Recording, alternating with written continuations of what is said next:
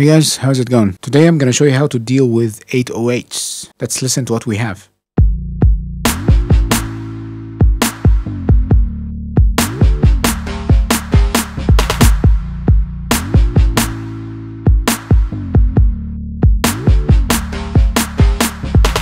So I'm gonna start with UAD's SSL, the legacy version. I'm going to push 800 a little bit and reduce around 230, 250 Hertz. Set my gate up, push the range up a little bit, and that's going to tighten it. I will then open a return track. I'll open this amp by UAD and send some of the signal to the amp. Let's listen to it.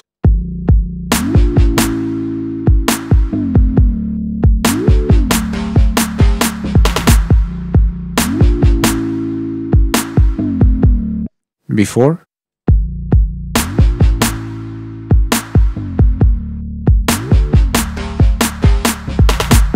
After.